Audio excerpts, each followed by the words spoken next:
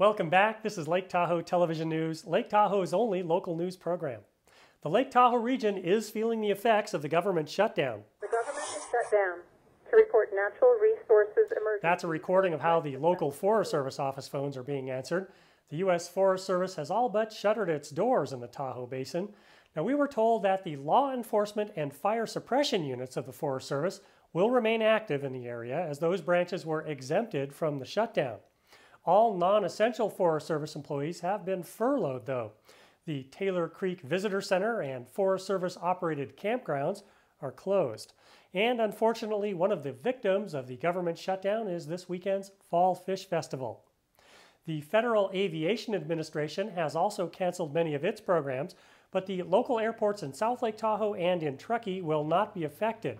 The FAA funds many of the improvement projects of those airports, but not the day-to-day operations. Now, the Reno-Tahoe Airport reports they're up and running as usual. Air traffic controllers in the control tower and the TSA screeners are all working, so they expect no interruptions to service.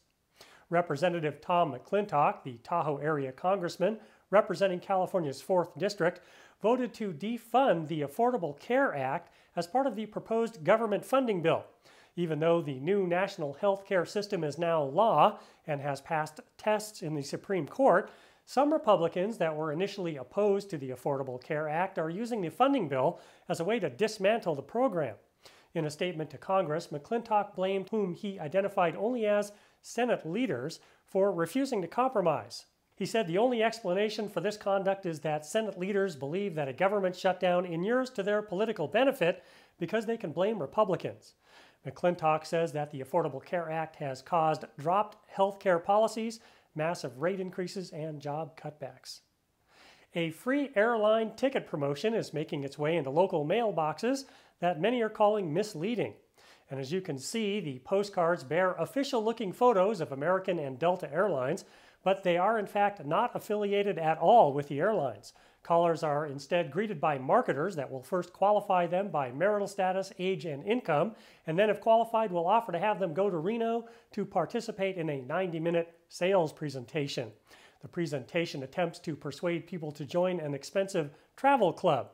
It's reported that people that actually attended the sales pitches do not receive free airline tickets, but vouchers or coupons, and those vouchers require the payment of taxes plus additional fees of $100 or more per person.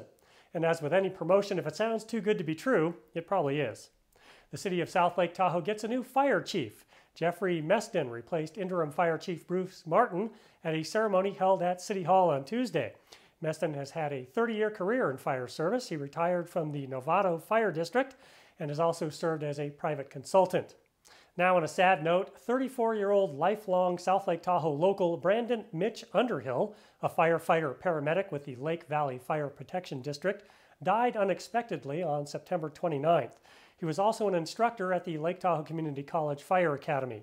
Underhill leaves behind a wife and 2 young kids, his parents, brother, and sister. Donations to assist the Underhill family can be made at any Eldorado Savings Bank. Ask about the Underhill Family Fund. That's it for now from the Lake Tahoe Television News Studio. I'm Robert G. Scott.